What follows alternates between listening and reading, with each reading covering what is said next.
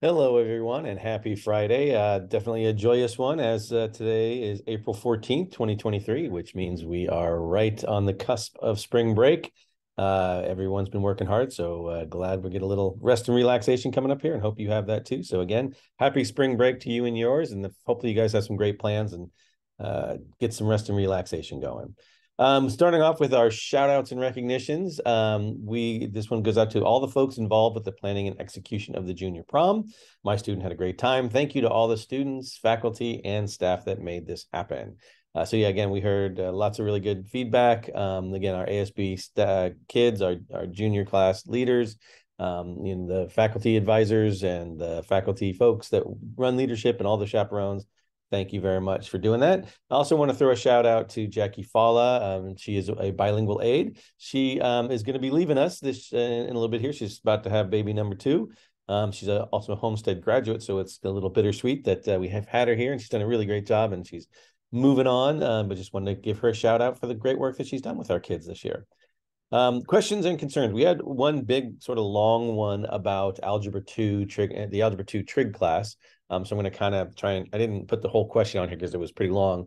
So I'm just going to try and break it down and give some answers to it. So the question kind of centered around that this is a very difficult class and that people can struggle in it, and why aren't there why isn't it given honors credit, that kind of thing. So to just be clear, this is considered an advanced class because it is two classes, Algebra 2 and Trigonometry, put together. And so the pacing, the subject, the rigor is definitely more rigorous than just a straight Algebra 2 class. It is not given honors credit, neither is our Geometry Enriched class, which is a similar, it's not, Geometry Enriched isn't a two subjects in one, but it's a deeper dive into geometry. But it doesn't get an official recognition as honors. That's true across the district. It's a district decision. But the colleges do recognize that when they're looking at our students' application. So they see that they've been taking advanced math classes and whether they're doing well or not. And again, a student who takes Algebra 2 trig, we get some kids who come in as freshmen and take it. We have some kids who don't take it till their senior year. But those kids who tend to take it earlier are usually on a path towards AP and want to keep moving more quickly. So they take that challenge, and really they're more interested in the AP courses that are coming up. What will happen is your current teacher will make a recommendation based on your performance in the class prior to it. So geometry enriched, and say, this is where I think you should go. The parents then and student and family can have a discussion about where they really want their student to happen. If for some reason they think, Algebra 2 trig is going to be too hard, they can say, no, I want to try Algebra 2. If they are recommended Algebra 2, but they want to go to Algebra 2 trig, try and challenge themselves, there is a process to kind of make sure you're making the right decision. You can talk to counselors, that kind of stuff. But definitely talking with your current teacher, talking with counselor to get more information about it is important, because it is a more challenging class. And one of the things that I need to sort of think about is we call algebra and geometry our foundational classes, and then Algebra 2 on up are sort of advanced classes, because that's where colleges expect you to be, or the kind of college math you'd be taking in college. So again, just keep that in mind as you're going on. There were some other questions in there about, since this is a tough subject, could you be offering retakes or shortening the tests so kids can get through them? I can definitely pass that information along to the teachers. This is not something that myself as the administrator or as a principal can say, you have to give shorter tests, you have to give retakes. That is something that is in the purview of the teachers.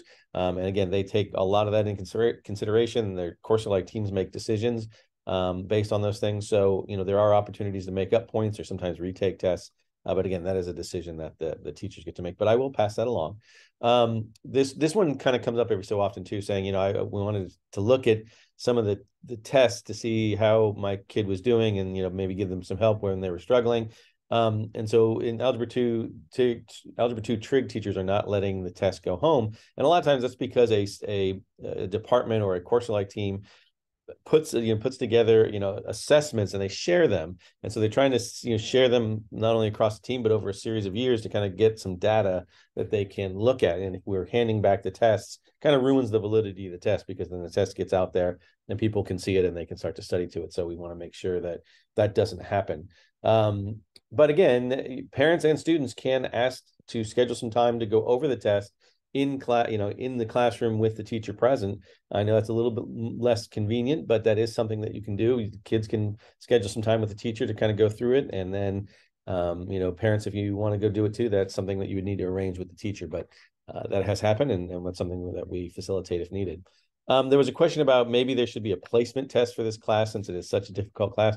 We don't do placement tests for any of our math classes. That's kind of a gatekeeper, and that's not something that we are doing. Again, you do have the right to choose which class you want your student to go into with the right amount of information, right amount of support. And so again, we would prefer that you have a conversation and kind of talk it through with either your teacher or counselor, or the department lead, rather than just take a test, because sometimes test doesn't mean that you're going to do well in the class. It just might mean you have enough information at that point to go into the class. But again, it's one of those things we don't do placement tests for math classes. So that was the only question we had. And again, it was a long one, so that's why I went through that. But there are a few other announcements. Just wanted to remind you that, yes, campus is closed, although there'll be some practices and that kind of stuff going on. There is construction still happening on campus. The big thing is that the horseshoe is going to be closed during the break. Not that you're going to need to be in there, but just in case you are coming to campus to drop off or pick up a kid, please know that the horseshoe will be closed. They're doing some underground work there that they started last break, had to stop and cover up while we came back for school. Now they're going to finish it this week, and then it will open up back after the break. So the horseshoe is just closed for the spring break.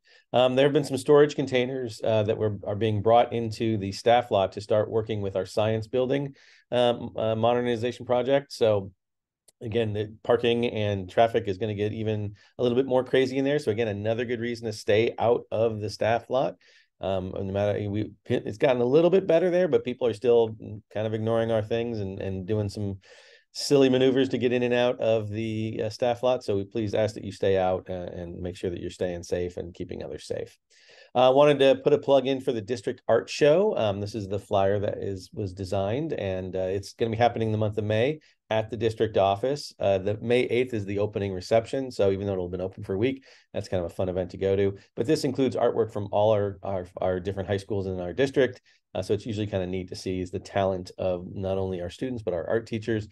So please, if you get a chance, come check that out in the Great Hall of the district office. Brings us to some important dates. So again, we'll be gone for a week, but then when we come back, there is an advisory that's happening put on by our Jewish Student Union.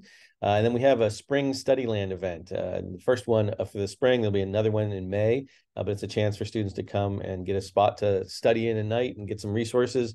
We did one in winter. It was really successful, so we're trying another one. Again, we've talked about this one before, but the town hall with board members for students is on the 28th. AP exams starting that week of first 2 weeks of May. I mentioned the art show. I put 13 there, 5/13 in red because I actually gave you the wrong date last time. So our 60th anniversary event is on the 13th. Thank you to the parent who pointed that out. So that means I'm glad someone's reading it closely and checking my work. Then there's the senior prom coming up, and then I put in green here some of the senior awards celebrations that are coming up.